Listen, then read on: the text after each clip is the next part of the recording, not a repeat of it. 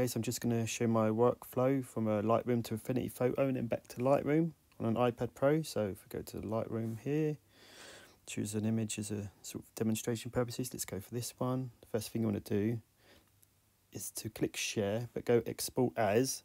Make sure it's a TIFF file at 16-bit color depth so it maintains all the information, no compression. Okay, and when you tick that, it will render it as a TIFF. And then you can share it to the app. So if we go to more, Affinity Photo. Okay, so you do your edits. So this one, just for demonstration purposes, for just crop and brighten it a bit quickly. Okay, so go to filters, add a levels adjustment filter.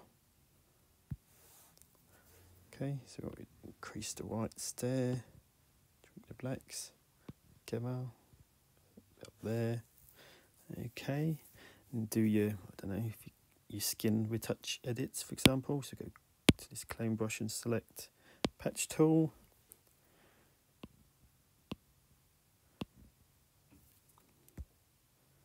Okay, first we've got to go back to the background layer. Let's get your patch tool. I don't usually remove little moles, but it's just for demonstrations. So do that.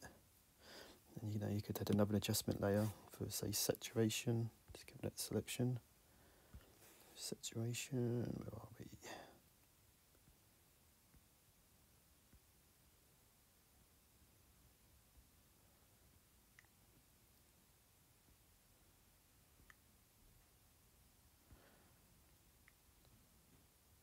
Let's go selective colour just for this speed. So, we go to the reds, maybe add a bit more yellow.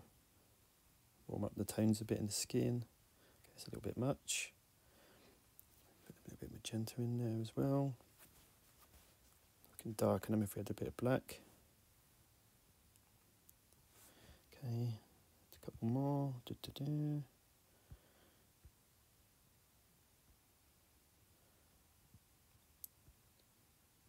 Just do some brightness contrast as well.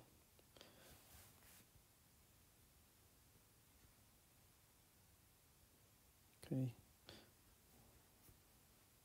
So anyway, we've done a few edits there. It's not too important at this stage because it's not really what it's about. So now if we go click the dots and go export, you can now change select the TIFF here again as well.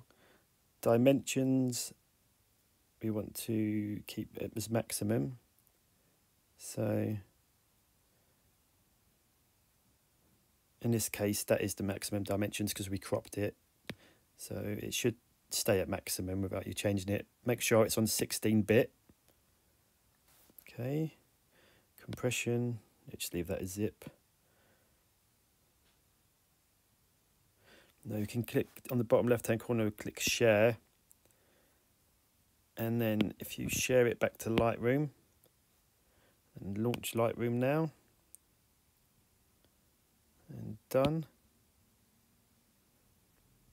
And then down here you'll see there's your edited version.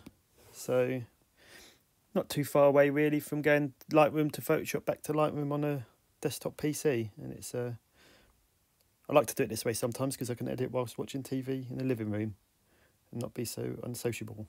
So yeah, hope that helps someone.